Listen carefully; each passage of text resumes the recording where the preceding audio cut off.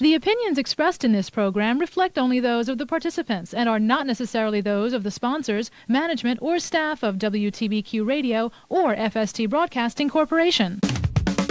WTBQ.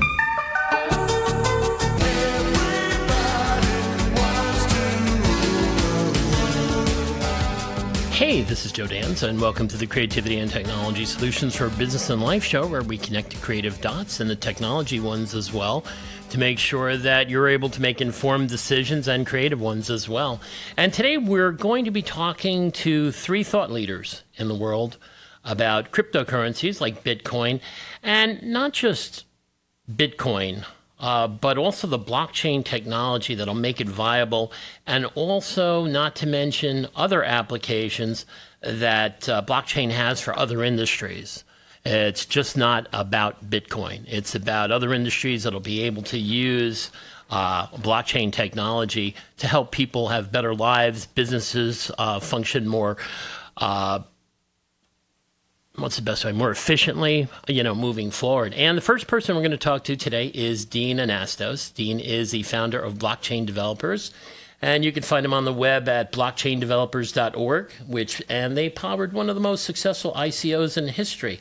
And an ICO is an initial coin offering, an unregulated means by which funds are raised for a new cryptocurrency venture. And Dean, welcome to the show. That's quite an accomplishment. Thank you. Hi. Thank you for having me on the show. It's a pleasure. Today,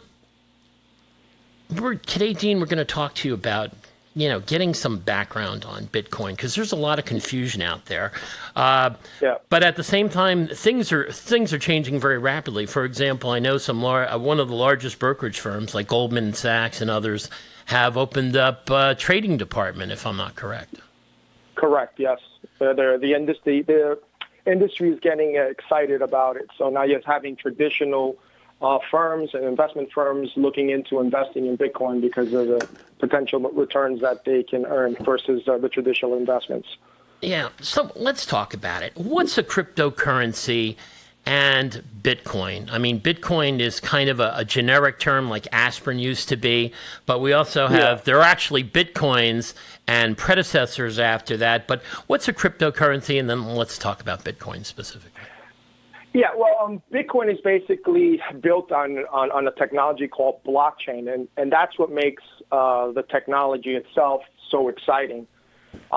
Essentially, for 6,000 years in recorded human history, we've relied on centralized systems in where people or organizations had control of the ledger of keeping track of transactions.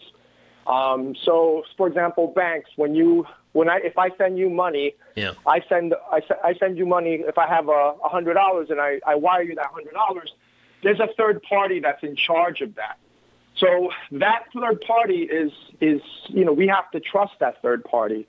So if we have to trust it, that means they can breach that trust, and they can violate that trust, and they can profit off of us in ways that we may not know about. So what Bitcoin does, it takes out that element of needing a third party. So that's why they call the blockchain is called a trustless system.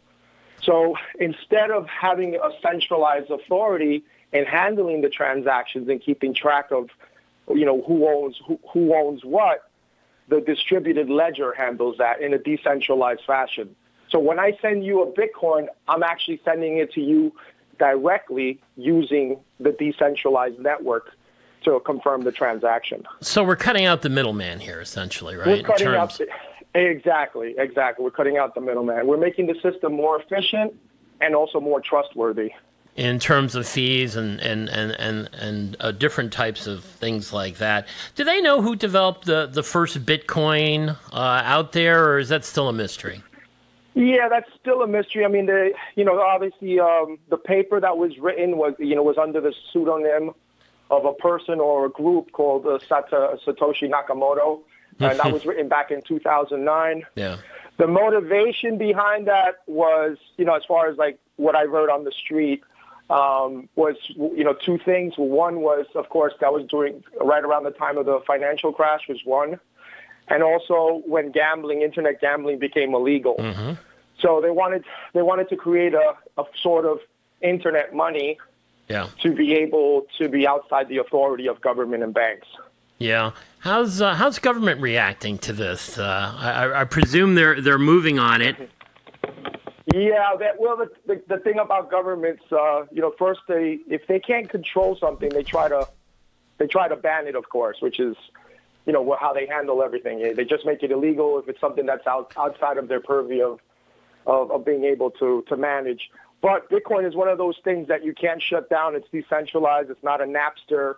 It's something that's, it's a peer-to-peer, a truly democratic form of having a distributed ledger, and they can't shut it down. So the next step, obviously, is that since they can't shut it down, is now they're trying to work along with it. They realize it's not going anywhere, so now that's why now you're starting to see it being integrated into society and in traditional investments. So what are people using Bitcoin for today? I mean, let me ask you this question. For example, have you've seen those movies with Liam Neeson where they kidnap his daughter, and they do it every time, or they kidnap his wife, and then Liam Neeson goes and tracks them down and kills all of them? Right. If I can't do that, and somebody gets in touch with me and says, we want you to pay a ransom that can't be traced, that's kind of one of the more infamous things I would presume that Bitcoin's used for. Or if somebody comes in and takes over my computer and locks it, they'll send me a thing saying, go send me $4,000 worth of Bitcoin so I can free up your network. Yeah. Well, I mean, unfortunately, crime, every sort of technology is they're suspect to crime. I mean, even cash, how often is cash itself used for crimes? I mean, once there's a store of value of something, it's always going to be used as a way for payment. I mean, this is really kind of Dean. This is really kind of digital cash, right? In terms of its inability to be traced and whatnot, and it's not completely anonymous. I mean, it is anonymous in terms of you don't know who the account belongs to, but the blockchain is actually very transparent. If I send you a transaction, you can then follow that transaction. You could trace that transaction behind me, like what address it came from. So there is some sort of, where cash you have absolutely no way of tracing it. In Bitcoin, there are methods of tracing it. That's why even the IRS has something that they call, I think it's chain analysis, where they try to figure out where that Bitcoin came from and if these people are paying their taxes. Sure. So what are some of the good uses for it? We talked about a couple of the nefarious. Are businesses looking to do to B2B with it? Are individuals? What are people and businesses looking to do with Bitcoin in terms of transactions? Well, obviously it opens up another method of payment. And so in some places, payments may be difficult. Like, for example, in countries like Venezuela, where you have an unstable currency. And the people of Venezuela, actually the people that did invest in Bitcoin, they actually hedged themselves against the central bank. Yeah. So that became, that was a huge benefit. Sure. So businesses down there especially, they began using Bitcoin. I have a lot of friends down there in Venezuela that actually saved themselves by investing in it. Oh, absolutely. And then, of course, yeah. Well, I can see, for example, Argentina, too, where there were issues, fundamental issues with the economy there, and the country wouldn't let people convert things to American dollars. They wouldn't let them bring money out of the country. They were limited to gold. So, Bitcoin as a medium where the government couldn't exactly trace it in those instances would certainly be beneficial. Yep. Or even with China, too, because I know China's trying to crack down on it as well, because China limits its people to the transactions, what they save. They want to keep it internally in the country and their stock market. So it could certainly have positive benefits there. Yeah. I mean, it gives people another tool, another form of option where, for example, I had someone that's talking about imagine losing all your money in a certain jurisdiction because the economy collapses and you have a war that breaks out. Yep. If you're trying to get whatever wealth you have out of that country, if you're trying to get it out in gold, you're most likely going to get robbed. If you had real estate value, that real estate value is worthless now. And if you have Bitcoin, it's probably the only thing that you can do is get out of a war zone, and you would still have your Bitcoin when you get back into a civilized area. Yeah, we've got a couple minutes. There are huge. Sure. There could be good upsides to it. We got a couple minutes before we come up to a break, but in the case of Argentina, I had relatives down there where they had rampant inflation and it disappeared. But here's the one question I have with Bitcoin now, where we have the Bitcoin today that originally started. It's now each Bitcoin is worth about 15. What is it? Is it? I'm trying to remember. Yeah, it's around $6,500 right now. $6,500 for a Bitcoin. The only question I have then is that becomes speculative, and that's where government gets really interested. What's interesting too is that a certain number of hedge funds now even have Bitcoins as part of their portfolio.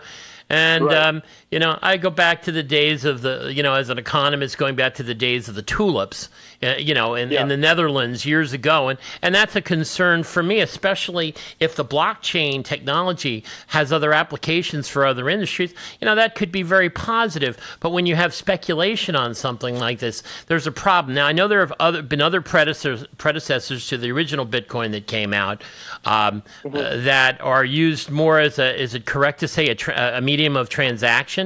Is that correct to say that aren't so crazy, that aren't up to the, haven't increased by 10,000%? Well, the reason why Bitcoin exploded is because it is you could say it's the grandfather, it's the head honcho, it's the market leader. They generally own about half the market share of the entire crypto of the crypto market cap. But one thing about Bitcoin and the reason why the price rises is because people realize that if we have mass adoption on a commodity that's scarce, there's only 21 million Bitcoins that'll ever be made, and already 17 million or so have been issued. So if we have mass adoption, you start thinking about all the potential people that can own Bitcoin around the world. 21 million of them is not that many. There's 7 billion people on the planet. Well, we're going to have inflation with that. Anyway, folks, we're talking to Dean Anastos, and Dean is an expert in the area of blockchain and Bitcoin. Stay tuned. We'll be right back. Talk some more.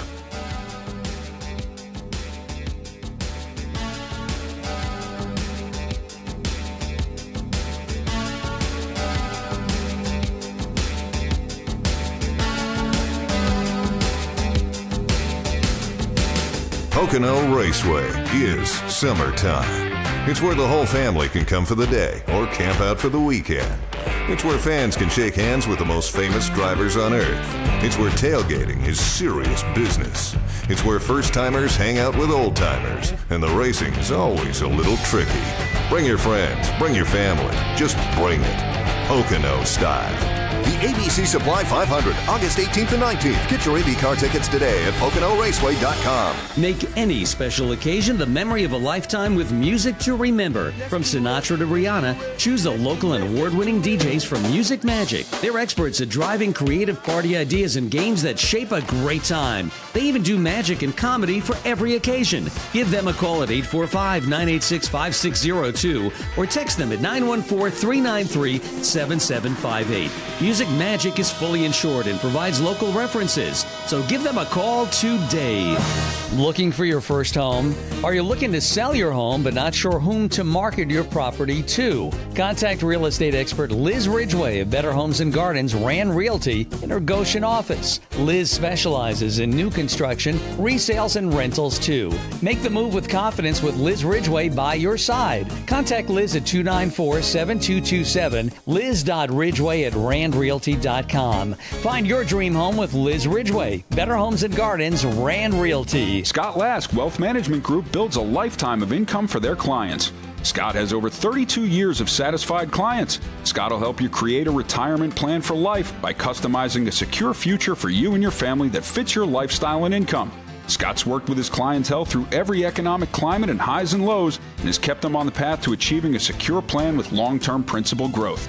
Contact Scott and start to plan a future for you and your family by visiting scottlask.com. The premier instructors at Independent Helicopters offer flight school classes where you can attain a private license, a commercial license, and instrument and CFI certifications, all at Stewart Airport in New Windsor. Learn emergency maneuvers in their Frosca flight simulator. Financing and scholarships are available, and WTBQ will award a fun-filled gift package to the 10th student to sign up for flight school. For more information or to become a student, visit independenthelicopters.com. This is Zach Kruk, Sports Director for WTBQ. Tune in every weekday morning to the Frank Truatt Morning Show to get the latest news, scores, and info about your favorite teams and players. That's every Monday through Friday on the Frank Truatt Morning Show, right here on WTBQ. WTBQ.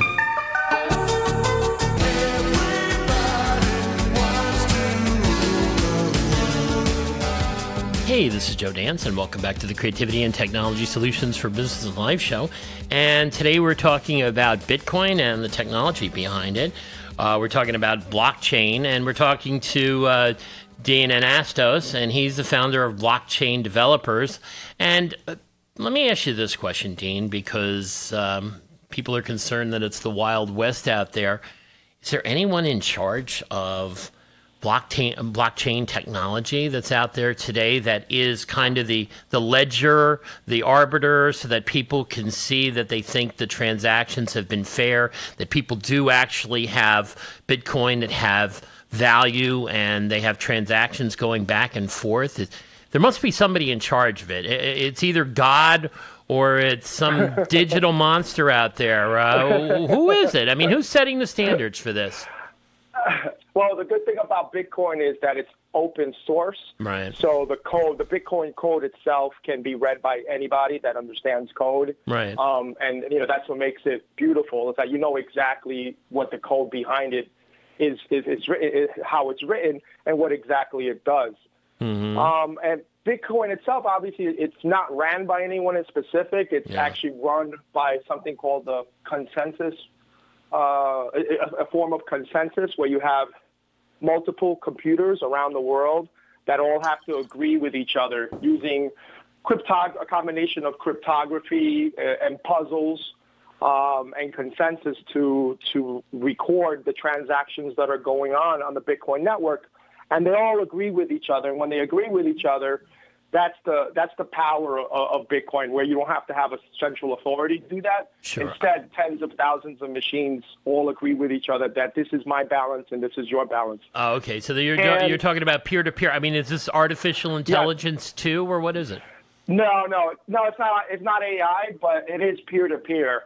Why don't you explain what peer-to-peer is for everybody out there? You and I both know, but maybe some of the music examples in the past we could talk about, some of the companies that peer-to-peer, where, for example, in a peer-to-peer network is people that are contributing to the network and using the network simultaneously.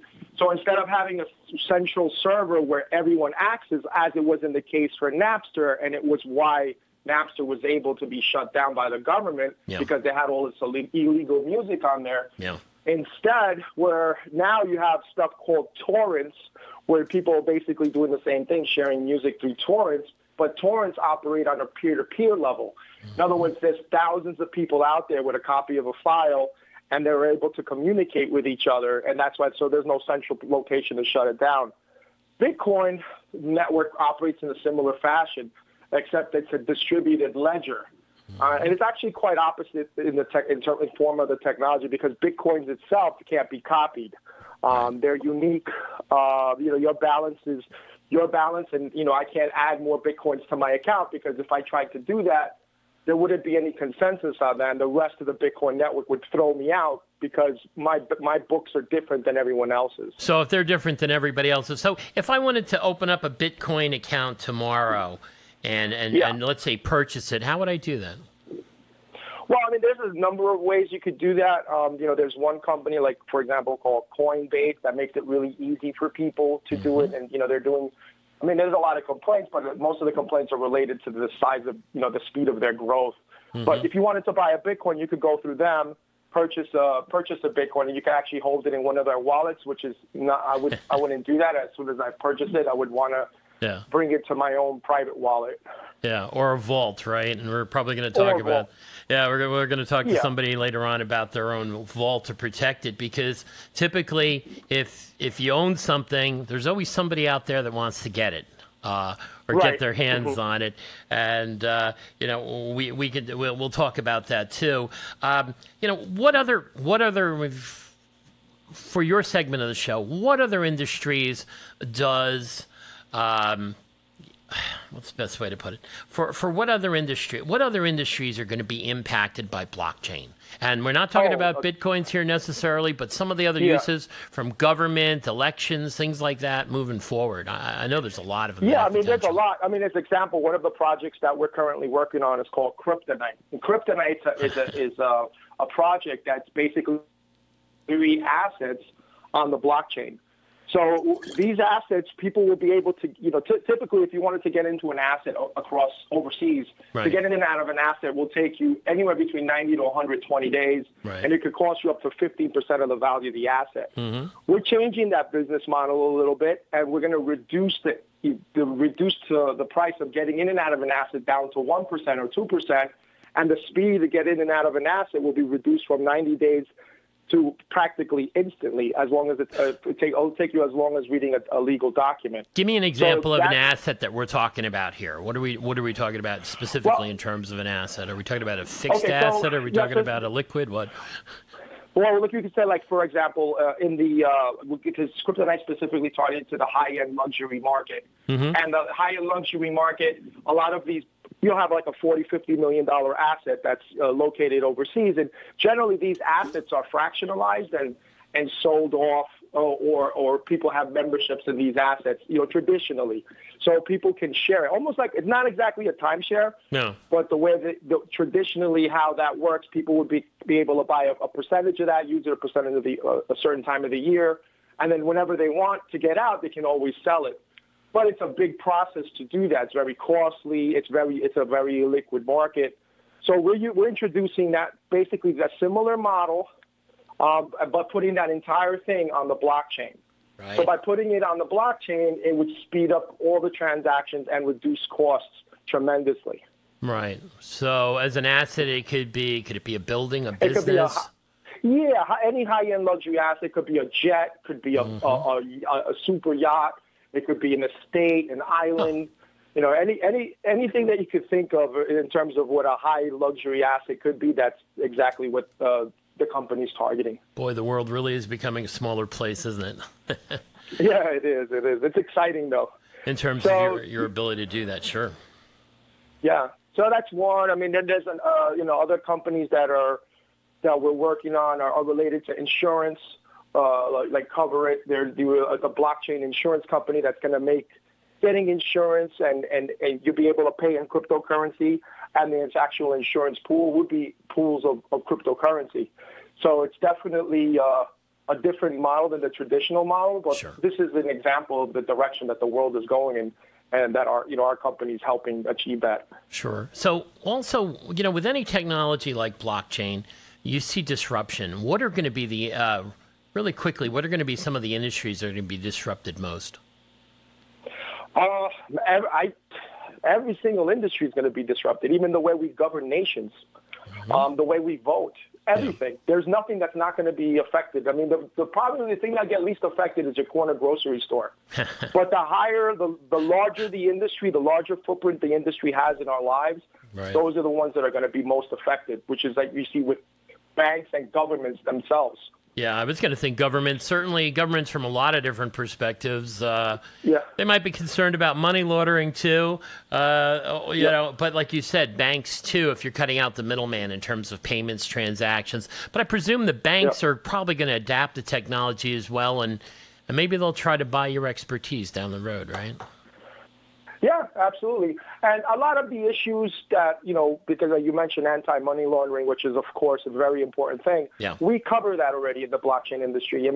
For example, again, in any of the ICOs that we launch or any of the projects, we have to know who you are. You have to go through what's called the KYC AML process. We have to know your customer in anti-money laundering. Okay. To do a background check. So we're not selling cryptocurrency to anyone that knocks on the door. Good. We have to know who you are. and we run you through a list called, the OFAC list to determine if you're a terrorist. Sure. Well, that was the other issue too, terrorists as well, because anytime you have anonymity. Folks, we've been talking to Dean Anastos. He's given us a great primer on cryptocurrency, and we're going to take a break here and talk to another expert. Dean, thank you so much. Thank you very much. Take care.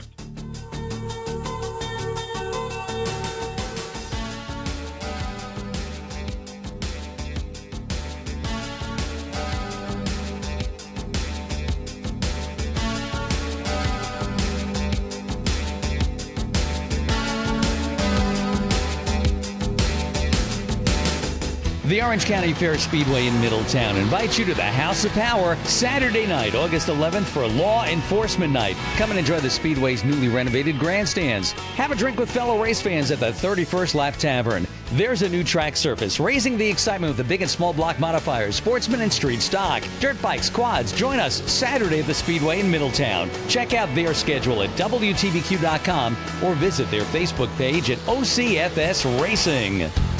Here's what's coming up at the Warwick Summer Arts Festival. On Saturday, August the 11th, come to Dusklit. It's the East Coast one-night interactive art festival. Dusklit is presented on the historic Seligman Homestead in Sugarloaf. Come to the Warwick Drive-In for a film festival on Thursday, August the 16th. It's the annual one-night film festival of short films at the legendary Warwick Drive-In Theater. For more information on upcoming events, go to warwicksummerarts.com. Hi, this is Grace Warren, a licensed real estate agent for Better Homes and Gardens Rand Realty for more than 17 years. And I'm ready to hear your wants and needs, and then I will help you fulfill your goals. As a full-time residential specialist and longtime resident of Orange County, I know the Orange County market very well, and whether you're a buyer or seller, my priority is your satisfaction.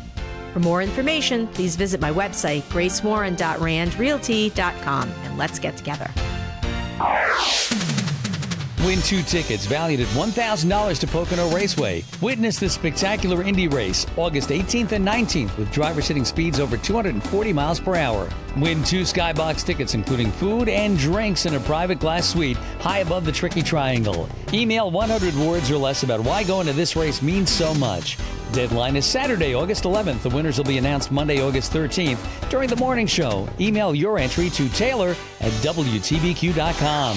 Hi, this is John Tesh. Tune in for great music and intelligence for your life Monday through Saturday starting at 3 p.m. as we assemble the tips, the facts, and the news you need to be happier, healthier, more lovable, and more fun to be around. On WTBQ, radio worth listening to. WTBQ weather.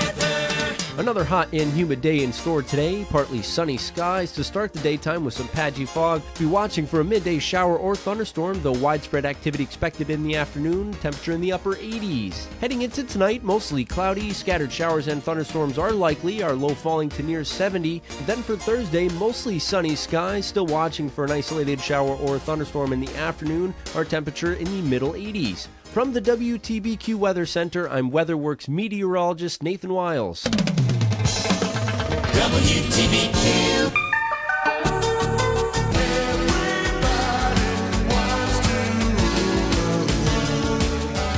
Hey, this is Joe Dance, and welcome back to the Creativity and Technology Solutions for Business and Life show. Today, we're talking about technology. We're talking about Bitcoin, and we're talking about blockchain, which is a way to basically help conduct transactions, verify them, kind of a digital ledger, let's say.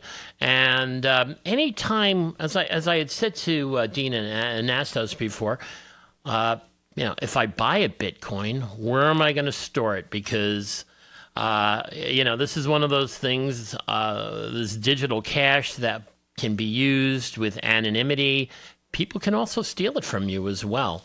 And to talk about protecting your Bitcoin is Kevin Barry. Kevin is the CEO of Mintum, and they employ a blockchain cryptography based architecture to offer a trusted digital hot vault. And Kevin, are you there? I am. Thanks for having me.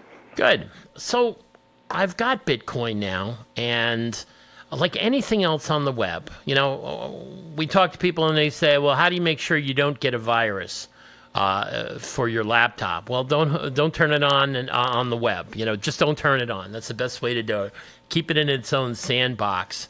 Where does your company come in when it comes to making sure that if you have digital currency or other digital types of, let's say, assets, how do you protect them? And is that your play? That is our play. We're a startup, so we don't have a product on the market yet. We're launching a token-generating event, which is what they call ICOs. It used to be initial coin offering, but that sounded a little too much like what the SEC doesn't like, so there's a little too close to IPO, so now it's a TGE. But that's our idea. Well, that's what was the initial inspiration is right now, too many people who are holding crypto currencies, they leave them on the exchanges. And the other option is to take it all the way offline into cold storage, like a Ledger Nano, or just print the code down on a piece of paper and stick it in a drawer. And obviously, there's neither of those are good solutions, because the exchanges are obviously magnets for hackers. If there's 100,000 customers on a Coinbase or Mt. Gox, which was famously got hacked, that's where the hacker's going to go. So I think, and the other thing that I think that people who are novices in this arena don't fully understand is how 24/7 the crypto exchanges are. It's not like the exchanges we're familiar with in the States, where it opens at 9:30 and it closes at 4 and everyone goes home. It never closes. It's Saturday. You go to sleep, you wake up, something bad can happen. So so there's an enormous opportunity for trying to secure these digital assets. Yeah, now your background's very unique. You're a former assistant U.S. attorney at the Southern District Court of New York, and you're also I believe, a member of the United Nations blockchain group. Where does, I presume your expertise in both areas is coming to bear, because this has international applications and implications? It does, and that's one of the most interesting things about it. The United Nations is very interested in the applications that this can have. And I thought you and Dean had a very good conversation earlier. I enjoyed it. But one of the real world applications is like tracking aid in the United Nations. So people give all kinds of money to Red Cross, to the UNGO, to NGOs, and then can you tell whether the aid you're giving is getting to where it's supposed to go? Right, a lot of people. The check comes in, and then who knows what happens? Is the food? Does it make it past the dock where it's supposed to go? Sure. So with blockchain, you can actually track, almost like the same you track a FedEx package. You make a donation, you can track that and make sure it gets to its destination. Would that function in Haiti, in a place where $1 billion disappeared? How do you set something up? How do you set something like that up? Well, first you need government buy-in. A lot of times the governments don't want the transparency. Blockchain is transparent. And like you said earlier about when you and Dean were talking about like things like money laundering, it's not, the blockchain is actually transparent. It might be hard for people to unwind transactions, but it's right there in the open. So and I think for things like aid, and the NGO I'm part of is originally from the Ukraine. Yes. And Ukraine is pioneering land records on blockchain, which is, I think, a great idea. Yeah. Especially, if you've lived in an environment like that, where over 100 years, who owned the farm has changed 5 times based on who controls the politics. You can't erase the land records when the fascists take over for the communists, and then the new revolution comes in. So I can get my house back in Cuba from the government, right? Right. Well, at least there would be an immutable record of it. Whether you can get it, that's a different story. Wow. Well, the other thing, too, is from what we were discussing before, one of our issues certainly is with foreign aid. And like you said, the way maybe Social Security, other types of benefits are doled out. Can it be leveraged in terms of foreign relations, where we can leverage it to make the technology to make sure that people do the right thing? I think so. Again, anytime you can track what you're giving, in military aid, anything that can be digitized can be tracked on the blockchain. So you just have to digitize it first. Yeah. And just one other thing I wanted to pipe in, two things actually from you and Dean's conversation, for people who are novices at this. The main thing that blockchain does that current fiat markets don't is it's the double spend issue, right? Mm-hmm. So if you have a cryptocurrency, but all of the time, the additional time it takes to mine, the mining is someone verifying that I have what I have and I'm sending it to you, that our accounts are legit. That's the mining. Sure. So Wall Street and banks want that for their end-of-day settlements, right? For end-of-day settlements. But during the day, they don't want to tie up every dollar for dollar. Yeah. During the day, while the trading markets are open, they want to use the same dollar 30 times. Yeah, there used to be the issue of T1, T2 in terms of trading, in terms of different types of securities and things like that. Can that speed up the process there too, or is it not relevant to that? I think it's more the end of the day transaction that it's going to be when they're settling accounts at the end of the day. It's a better system than anything that they currently have, and those are the systems that they're setting up. They're very aware of the power of it. Because it's trustless. That's the hard thing to wrap your mind around, right? It's like, so what do you trust? Theoretically, it's the big banks. You trust that the Federal Reserve. Well, and as Paul Krugman wrote in the Times last week, that the U.S. dollar has value because men with guns say it does. See, it's an argument for the Second Amendment. It's just crazy, right? Yeah, right. But crypto, if like the true believers in crypto, like that is just feeding that's like exactly what's wrong with the system, right? Yeah. Is you shouldn't have to, why can't people do peer-to-peer? And here's the other thing, and this is not to be too lawyery from my background, but crypto, because it's so borderless, doesn't have a very good dispute resolution system. Right? If you're doing a crypto exchange with someone else and it goes wrong, where exactly can you complain? What's the jurisdiction? Who's the arbiter in this? And I guess that's why one of the things I had mentioned to Dean before was, is it going to be the Wild West? And obviously there's going to have to be faith in a bunch of servers that are running around the world that are going to have, let's say, democratic ideals. Is that the issue? Yes, I think that's right, but it also, I think it puts it on you, the consumer, or you, the business, to protect your own, which is why that's another inspiration for Mintum, is that it's really on you to protect your own assets. Right. Don't rely on the bank to do it. Don't rely on Google to do it, or Amazon or Facebook. If it's important to you, protect it. So we're looking to protect your critical digital assets, whatever they are. To me, a critical digital asset would be crypto, would be tokens that you might have bought in an ICO. It could be passports, your passport information, your mortgage information, your health records, anything that's important. The email that will protect you if your boss tries to fire you. Anything that's digital and important to you, put it in a little corner of the web. That's a Mintum vault that you own, and the analogy would be like a virtual safe deposit box. You don't put your whole life in your bank safe deposit box. You put your important things in there. And this is what your company, as it evolves, is going to provide, right? Correct. Right. Very good. What's your biggest challenge right now that you see going forward? Is it in terms of early adapters? You're going to have people on the high end of the market looking to do this because they're fairly sophisticated. Is that who you're targeting here? The one we're gonna. I don't want to use the word 1%, but we'll say the 10%. Is that who you're looking towards? Not really. I'm looking longer term. I'm looking at the 99%. Okay. But it'll be versatile enough that it can work for both.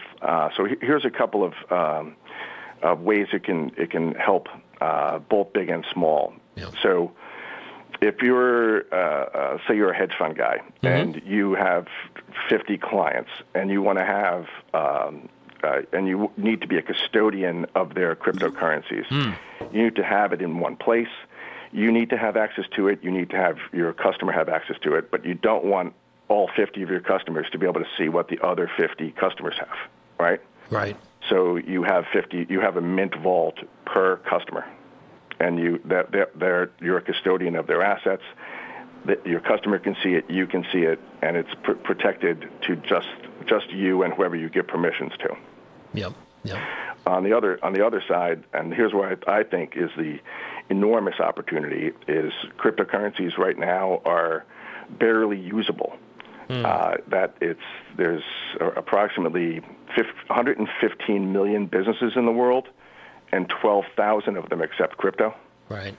So that's 0.000104% adoption, right? And it already has the value it has.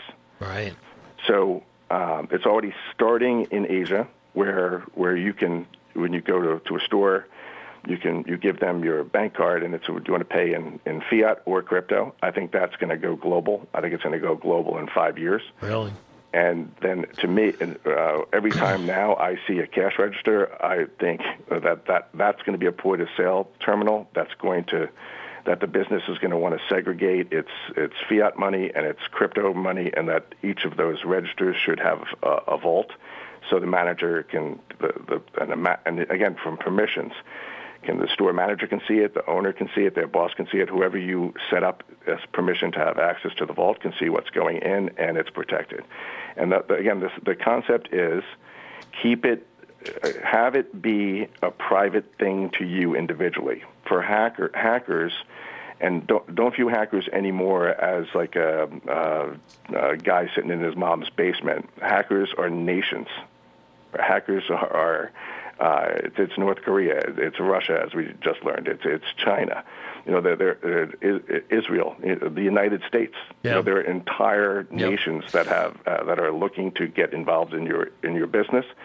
And to me, I'm very passionate about privacy. Yeah. So, and I think there are a million reasons to want to protect your privacy that are not criminal. That you want to just have the government out of your life doesn't mean you're a money launderer or a drug dealer. So, we have Kevin. We have digital John Dillingers out there that are going to go where the money is. Right? I mean, that's they're going to be looking for it online, and they're going to try to get it.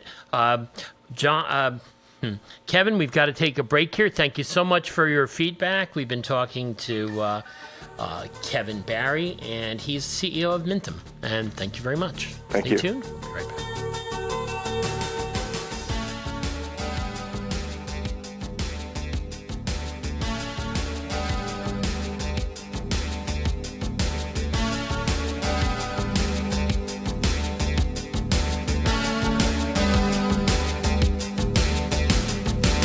Pocono Raceway is summertime.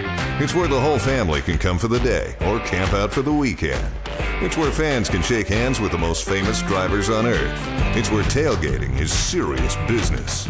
It's where first-timers hang out with old-timers, and the racing is always a little tricky. Bring your friends, bring your family, just bring it. Pocono style. The ABC Supply 500, August 18th and 19th. Kids free on Saturday and half price on Sunday. I can still remember the excitement I would feel on the last day of school. No more alarm clocks and no more homework. All year long, I look forward to warm summer days playing wiffle ball in the backyard, finding a lake, river, or pool to jump in and cool off. And to finish off a long summer day, I would sit around a campfire with family and friends, sharing stories and telling jokes as we roasted marshmallows. Nothing could beat those carefree days of my youth. At Millspa Furniture, we believe in helping you create a stress-free home environment to build relaxing memories for you and your family. We believe you need to shop the old-fashioned way, where you actually sit on the sofa, lay back in the recliner, feel the grain of the solid wood table under your fingertips, and experience our collection of comfortable yet supportive mattresses. You cannot feel comfort and support through a computer screen, so come on in during our annual floor sample and special order sale that is going on now, and let our furniture counselors help you find the perfect pieces to enhance the comfort and beauty of your home. That's Millspaw Furniture, where we have been your store for online shopping since 1858. If you've ever wondered when the right time to finally live your dream is, the answer is right now. If you stop by Maroney's Harley-Davidson on Route 300 in New Windsor, you'll see why. Check out their many new and used Harley-Davidson motorcycles, from simple stock to customized rides. Imagine the feeling of raw power and a unique look on the open road. You'll teach your kids what dreams are for claiming now. Live your legend and find your freedom at Maroney's Harley-Davidson. Call 845-564-5400 or visit fasthog.com. Warwick Press, located at 33 South Street in Warwick, is proud to announce that Angela, formerly of Giant Copy, will be joining Warwick Press as part of their staff. Please stop in and welcome Angela. Warwick Press is your one-stop for the finest in professional design and printing, whether brochures, direct mail, newsletters, stationery, posters, and of course copying. Warwick Press, the only place for all your business and personal printing needs. For more information, visit warwickpress.net. Hi, this is Walt Baby Love. Start your Sunday with me at 6 a.m. and Gospel Tracks. I'll give you the phone number to the Faith phone line and the address to the website. All that and much, much more. Right here on Gospel Tracks with yours truly, Walt Baby Love. WTBQ.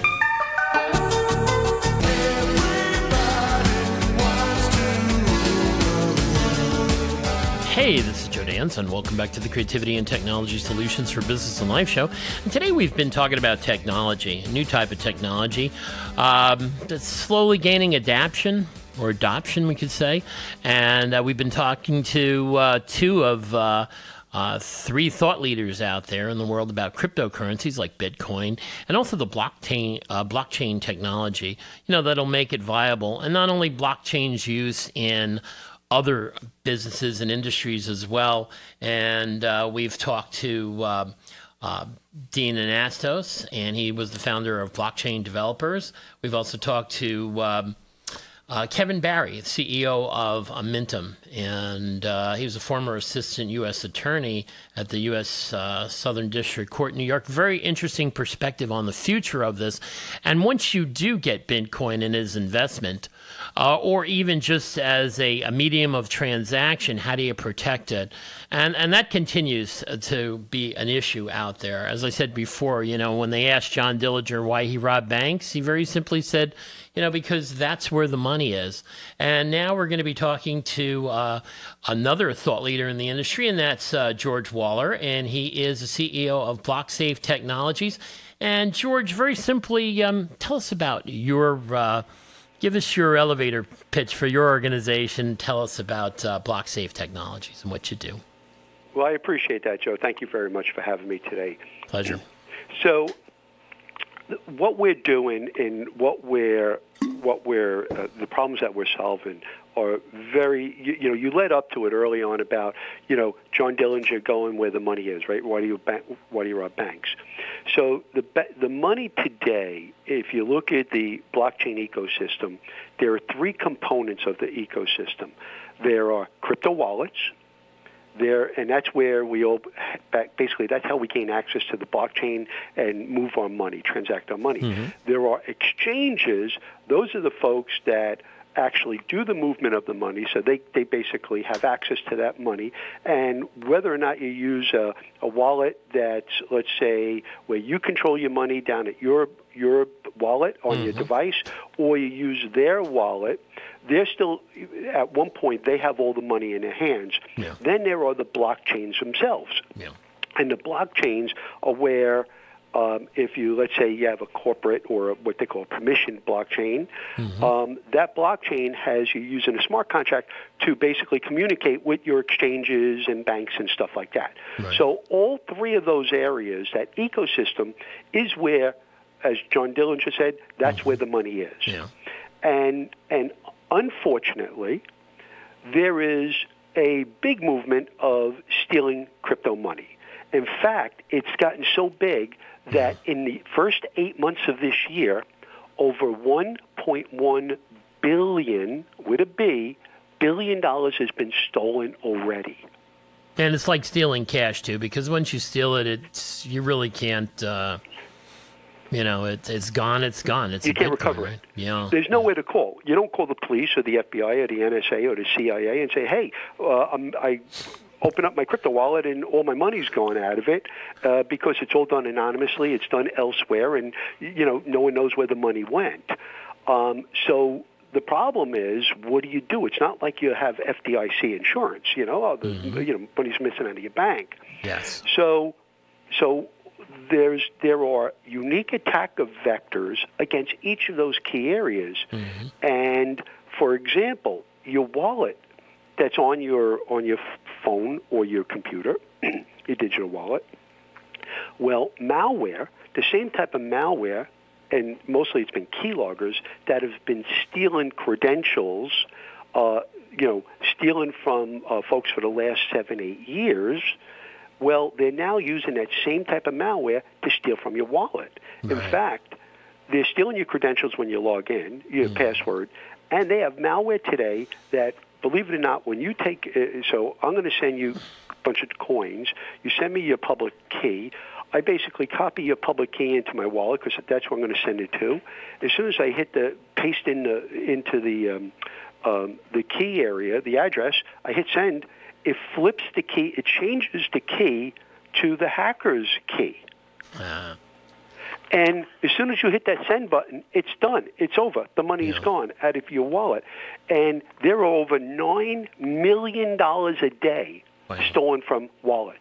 $9 million a day. Is the point of vulnerability, and I believe your expertise is in, more and more people do everything on a cell phone for the most part, a smartphone. Is that where you guys is that a major target area when you do something wirelessly like that, whether it's a virus or something else? Is it also beyond viruses, and is that one of those vulnerable places, and is that where you guys are hedging your bets? Well, it's what we've done, Joe, is we've looked at the ecosystem itself, and we said, all right, let's look at wallets, let's look at exchanges, let's look at permission blockchains, and because that's where the bigger attacks are going on the blockchain side, and let's basically take our parent company, 17 years in business, building cybersecurity solutions. So what we've done is we've taken those technologies and we've modified them to address each of those three key areas. So for wallets, what we do is, and by the way, there's as many transactions on desktops, digital desktops, versus phones. Okay. So what we do is we basically took we invented keystroke encryption technology. And so we have an application that sits on your desktop or your mobile device and essentially encrypts each and every keystroke. So the first thing is we don't allow the hackers, which are using keyloggers to grab your password, we don't allow them to grab your password. And then what we additionally do is we don't allow them to modify that copy and paste buffer memory area, so when you're copying someone's public address, public key, and then pasting it, that they can't change it on the fly. Yeah, explain keyloggers to everybody. My recollection, I could be wrong, got about a minute and a half in the show left. Keyloggers where they're monitoring what you're keying in and they can duplicate it, right? That's exactly right. When you type something on a keyboard, it sends them a copy of everything that you typed. Right. So if you think about what you type on your keyboard all day long, it's all your pertinent information, passwords, credentials, personal, confidential, secretive information. So and they basically then get access. So if you type a website, you type a social security number, you type a bank account number, they get all of that. Right. And we've only got about 30 seconds left in the show. And we really do appreciate your time, George. So you guys are focusing on that, and you're building strong encryptions that are going to knock that down and keep people We already have it. It's already for production today, and we have it right on our website where people can go at www.blocksafetech.com. And it's under it's sub $10 a month. It's a subscription service, and it protects their wallet so that the hackers can't get in there and steal the money out of their wallet. Super. George Waller, he's the CEO of BlockSafe Technologies. Thank you so much, and all to the other gentlemen as well that contributed to the show. Farm Talk up next.